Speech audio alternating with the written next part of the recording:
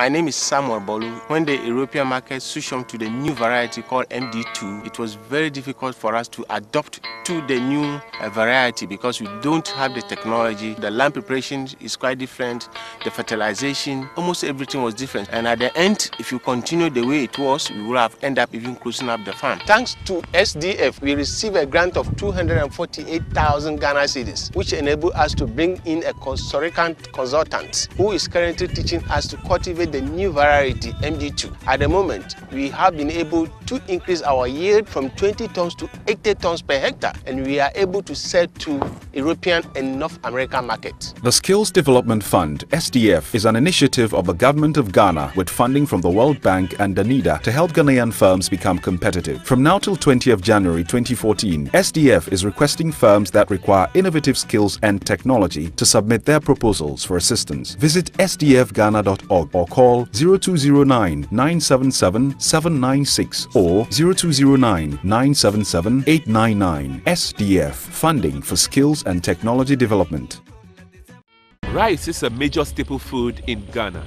It is consumed within the domestic and commercial setting in any Ghanaian community. Rice can be used for various local and continental dishes, including rice balls, wache, rice water, fried rice, jollof rice, etc. Ghana produces only 30% of the local demand for rice, which means that about 70% of the product is imported from Europe, America, and South America. SDF has been supporting the Ghana Rice Interprofessional Body, a group of over 9,000 rice farmers, processors, and marketers to increase their rice output as part of a broad strategy to increase local production and reduce the over-reliance on rice imports in Ghana. Today, we paid a visit to one of the demonstration farms. My name is Albert Ankra, and you are welcome to SDF Diaries.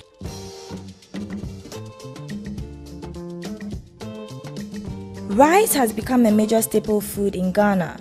It is consumed within the domestic and commercial setting in any Ghanaian community. Rice can be used for various local and continental dishes, including rice balls, wache, rice water, fried rice, jollof rice, etc. Ghana produces only 30% of the local demand for rice. About 70% of the product is imported from Europe, America, and South America. The importation of rice is therefore essential to provide food security. However, Ghana spends over $400 million each year to import rice, a situation that has adverse implications on our balance of payment, the availability of foreign exchange, and sometimes inflation. Another major implication of Ghana's huge rice import bill is unemployment in the local rice sector. By spending $400 million on imported rice, we end up creating jobs in Europe, America, and South America rather than in Ghana. Efforts by past regimes to boost local rice production as a strategy for reducing the over-reliance on rice imports, thereby creating a market for locally produced rice, has not succeeded due to the limited production capacity of the local rice farmer. The local rice farmer faces a severe challenge in the absence of a modern technology and skill that maximizes crop yield per acre of rice grown. Presently, the average rice farmer in Ghana, using existing traditional methods of rice farming, is only able to harvest 2 metric tons per hectare, compared to a continental average of 6 to 8 metric tons in countries like Mali. This is also due to the existing harvesting and post-harvest practices. In order to reduce rice imports without creating shortage in the local rice market, there is a need for the assurance that local rice farmers have the capacity to produce to meet local demand. One such technology is being used in other model rice producing countries like Mali, which is currently being replicated, is a system rice intensification (SRI) technology, a proven method of growing cultivating rice to achieve maximum efficiency and output. SRI, which translates to a rice intensification system or system of rice intensification. It's a technology which was developed by a monk or something, a priest in Madagascar. And it is supposed to increase productivity of rice fields while using less agrochemicals, less labor, and less seed. We noticed that this technology has a huge potential to almost quadruple or even more the current production of rice in this country, because a lot of our agronomic practices here creates a lot of wastage in form of seeds, in the use of agrochemicals, and even the management of the rice fields is difficult.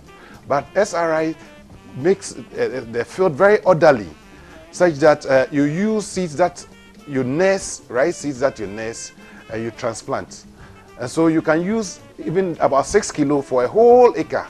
Whereas when you use the old traditional systems that we use like broadcasting, you can use about 25 to 50 kilos on just the same acre. And once you transplant in rows, and so it's easy for you to control weeds, chemical application for pest control and fertigation or fertilization. It's easier to be done, and harvesting too is easy. So we realized that GRAPE decided to promote this concept as a bottom to top approach, because if you want more rice and you want quality rice, it must start right from the field. And so if we are producing a lot of rice and good quality rice from the field, then you should know that definitely the end consumer will definitely have good quality rice. Among the major stakeholders currently adopting the use of SRI in Ghana is the Ghana Rice Interprofessional Body, GRAPE. GRAPE is a 184-member rice growing association based in Accra with over 9,000 members in all 10 regions in Ghana. The members of GRAPE include rice farmers, rice millers, women rice processor groups, rice marketers, import dealers, and machinery service providers. The main objectives of the association are to improve dialogue and consensus between rice stakeholders, collect and produce and disseminate information on rice sector to members and other stakeholders, identify factor chain constraints and find solutions through pilot technical activities, promote price negotiations and profit-sharing mechanisms among stakeholders, promote and regulate marketing agreements, raise funds for the rice sector development, among others. The Ghana Rice Interprofessional Body also plays an advisory role for their members on issues on production, processing, marketing, and pricing. Why I call it the rice industry is that it's a multifaceted industry with so many players. Before the rice gets to your table, there are people who cultivate it, the people who prepare the fields. There's a whole lot of machinery, there's a technology that is involved. After it's harvested, there are people who have to take it to the mills, make sure that it gets into the state that you can get it on your table. And so there is packaging there, there is processing there are farmers there are agrochemicals there, and there are people who use machinery to prepare the field, because rice requires a very good, decent field. We don't grow it at any other crop, as it's called the Ghana Rice Interprofessional Body. It's supposed to bring some sort of convergence of these stakeholders in the rice industry, because once it's an integrated industry, no one can work in isolation. We all have to come together and make sure that we share knowledge, we share input resources, and make sure that we deliver that so the industry can grow. So the GRAPE facilitates a convergence, consensus, and dialogue among these stakeholders. In the end, it goes to support the industry, because everyone knows which the role and stage that they are, and they play their role. Once they play their roles effectively, we believe that the industry will grow to create jobs, sustainable jobs, and of course ensure the nation of food security, particularly in rice. In March 2013, the Skills Development Fund awarded a grant of 100,854 Ghana cedis to the Ghana Rice Interprofessional Body for skills upgrading and technology transfer in the use of system rice intensification technology in rice farming. You know, the core objective of SDF is to support businesses in this country to improve upon their productivity. That is the fundamental objective of SDF. In this regard, GRIP, it has so many member farmers, and currently, well, before it applied for grant, it used to have a yield of 2 tons per hectare of farmland. Now this is quite low, and so they had identified a certain technology that they claimed could enhance their yield from 2 to 8. And we did investigate this claim and found that to be okay. And so we gave a grant for them to adopt that technology. And currently, as we speak, they've been able to increase their yield from the 2 that used to be to 8 that currently obtains. And this is helping them to enhance their livelihood. Members are getting a number of times what they used to have. 2, as a country, if you aggregate these enhanced yields, it's supporting the effort of government to reduce rice imports by volume, conserving our foreign exchange also. And as more rice is being, farmed and harvested, the impact also is that we're going to need more hands to harvest. We're going to need more hands to process the rice, more hands to transport. And so that also adds value to the economy. And so SDF here is achieving its objective of enhancing the productivity of the farm that exists, GRIP, I mean. And we're also expecting that the effect of this on many other farmers around is that they would also be looking for innovative ways of enhancing their yields. And we also welcome other applications in that regard, so that together as a people, we could support our farmers, our fishermen, and many other professions to enhance productivity and make the country more competitive. The SDF grant has been used by the Ghana Rice Interprofessional Body to engage consultants from the Expanded Agriculture Trade Project to train members on the application of the system rice intensification technology. As part of the project, demonstration farms were established to aid in the practical training of 12 selected members of the Ghana Rice Interprofessional Body, who in turn trained other members nationwide in the application of the system rice intensification technology. My name is Jacob Enu Ansa, and I own Enu Ansa Farms. What we are into is tilapia hatchery fishing. We are concerned about increasing our production. Our biggest resource is water. Our riverbed where we source our water is drying up, and we needed to recirculate the little that we get. So we heard about SDF. We applied, they approved our application, got the funding that we needed to help us install the recirculation aquaculture systems, and also supported us bringing an expert to train us and install the systems. Since then, we've been producing 600,000 from the previous 200,000 monthly. And indeed, we have capacity to do up to 1 million fingerlings. The Skills Development Fund, SDF, is an initiative of the Government of Ghana with funding from the World Bank and DANIDA to help Ghanaian firms become competitive. From now till 20th January 2014, SDF is requesting firms that require innovative technology to submit their proposals for assistance. Visit sdfghana.org or call 0209 977 796 or 0209 977 899. SDF, funding for skills and technology development. The skills acquired through the SDF-funded system rice intensification technology has already begun yielding dividend on the ground, testifies Ofosu Ntiamwa, a rice farmer and member of GRIP in the Asante Achim South District.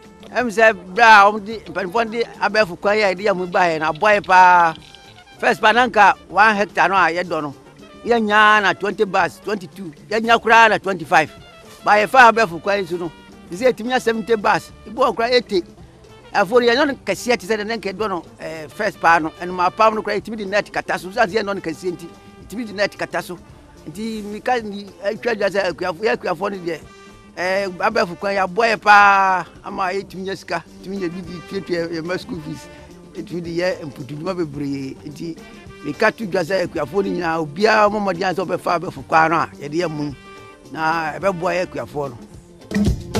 Not only the SDF support to GRIP members yielded outcomes on productivity, but also positive impacts on profits. This is confirmed by Kwesi Ali Ziyaba, another grape rice farmer. Ghana Rice Interprofessional Body, I trying to short friend and grape. I'm a bit saying with dear Quambiso. A boy a pa and can an uncle you see a horn yet a juma. Be it me a eka as a can I bayano. Maybe I am okay to a bibia 6 bucks. A cotonwa be a 6 million. Yes, be a Tian fast running in 6 million. As we say, no, on my chair or Munimundiano. I might a more and a corner nimpa a cano. It means 20 bucks. Your first one could do 20 million. Diama yenim diano, and I sika and a cost ramaye. Dia boy pa di Yasikalibi at the Yaniama senior near Panon. The introduction of SRI rice growing technology has also facilitated economic empowerment of women, especially those involved in rice farming. Apart from providing them with jobs, they have begun witnessing the increase in output occasioned by SRI. Today, for the same acre of land, they are reaping about 80% more than they previously did. Ya Owusua is the leader of one of these women groups involved in rice farming. Mena medama kwa wala ponsu ya noa edua mu ya mu ne na e wa chire. Tamana ya nya ya de yepe edua mu. Na ye e wan ka na nya be 5 bars. So abra grape fo ne be chire yen e mu ne dua na nisu no. E na ye 1 ka na nya 25 bars. Ti e wan ye hunu sa be fo kwan na on be chire yen no aboa ye pa. Kana na ma na do na ne ni adwuma. So time na mo be chire yen sa e mu na nisu ne dua no. Amen na yenso yanya adwuma bi foforo pa ebeboa yenso eye ti edamase ene mommo a muda beboa yen. It is estimated that only 30% of rice consumed is produced locally. At national yield of 2.4 metric tons per hectare on a 197,480 hectares of land under cultivation, Ghana is presently producing 463,000 metric tons and importing about 1 million metric tons each year. If Ghana is able to efficiently replicate the use of SRI by all rice farmers, Ghana will be able to produce an optimum 2 million metric tons of rice from the current 197,480 hectares. This will mean a total end to rice imports. Emwa SDF ede aboa grip ama omanya nimdie a omode abeboa yemansi ha no the mesre other stakeholders ne say omonso enso grip for asen na nimdie no omanya no omutimi tre omatabam na mpo ye district ya no ka enye kese ne bi sonson district aka don a omoso edua emo no se de be ya ya kuafo na setenem ebeye enkankan wo ma yedua emo ti mesre se other stakeholders ni nyina obi amoa na sa nimdie entre nko akiri na ma Ghana ha sei mo ayekra no nkofom na yenya sika emfa moa empuntu odwuma ekoso wo omanyi mu.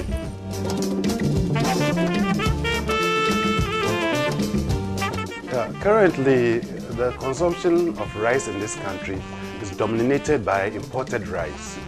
We realize that with the interventions that the Ghana Rice Interprofessional Body is putting in place, we believe that not in the too distant future, when these technologies like the SRI is adopted, it's going to boost the production base within a very short time in this, when it comes into play, our farmers adapt it, because we are definitely going to encourage our farmers to adopt this technology, and even we intend by next year to even spread it more so that more farmers will adopt the technology.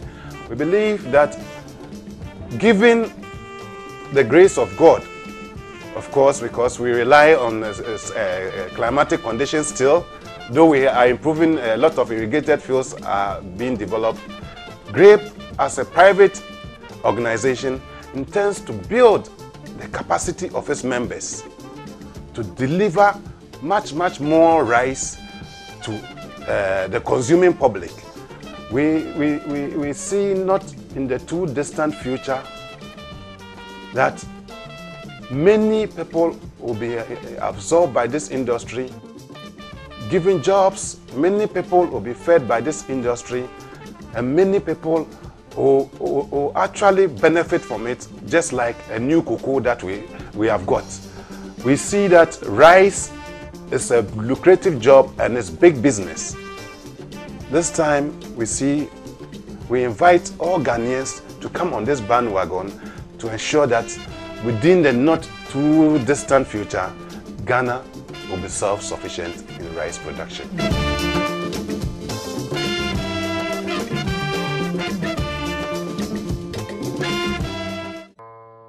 My name is Samuel Bolu. When the European market switched on to the new variety called MD2, it was very difficult for us to adopt to the new variety because we don't have the technology. The land preparation is quite different, the fertilization, almost everything was different. And at the end, if you continue the way it was, we will have ended up even closing up the farm. Thanks to SDF, we received a grant of 248,000 Ghana cedis, which enabled us to bring in a consultant who is currently teaching us to cultivate the new variety MD2. At the moment, we have been able to increase our yield from 20 tons to 80 tons per hectare, and we are able to sell to European and North American markets. The Skills Development Fund, SDF, is an initiative of the Government of Ghana with funding from the World Bank and Danida to help Ghanaian firms become competitive. From now till 20th January 2014, SDF is requesting firms that require innovative skills and technology to submit their proposals for assistance. Visit sdfghana.org or call 0209 977 796 or 0209 977 899. SDF, funding for skills and technology development. This shows that Ghana is on its way to achieving self-sufficiency in rice production, and this will help us reduce our reliance on rice importation into the country. Unfortunately, this all time will allow us on your exciting edition on SDF Diaries. I have to end now, but please make a date with me same time next week. Bye for now.